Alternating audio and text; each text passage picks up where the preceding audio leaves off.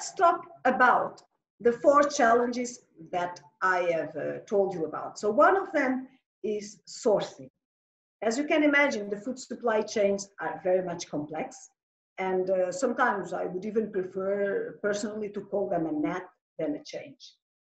And the fact is, with all the struggles that happen on the supply chain, some of the companies had to quickly implement it and tested adoptions, such as new suppliers, so that they continue to produce. Then another one is personnel. So the food sector, like any other sector, had staff shortages due to illnesses, due to the fact that people could not move.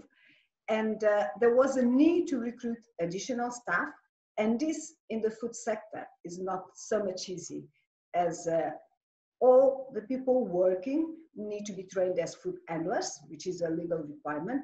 And this has to be done in a very short period. We need to bear in mind that people that have never understood about working in the food environment, they have to understand the processes and the procedures of hygiene, what needs to be controlled, and so on, so to avoid that another risk was posed in terms of food safety. Then another aspect was concerned outsourcing processes. So some food businesses rely to some extent on external services, normally related with pest management, maintenance, or sometimes even cleaning.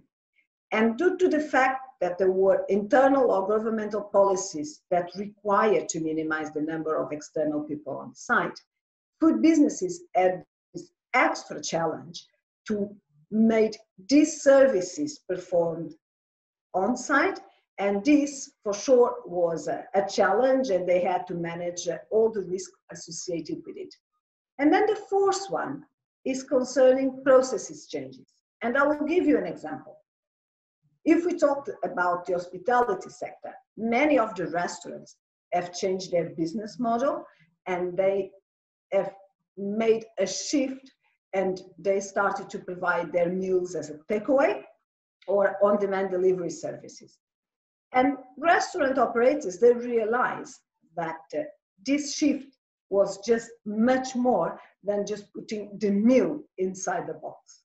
There was need to reinforce temperature controls and in-place hygiene practice, as well as the staff wellness checks. All these to ensure that the food was safe.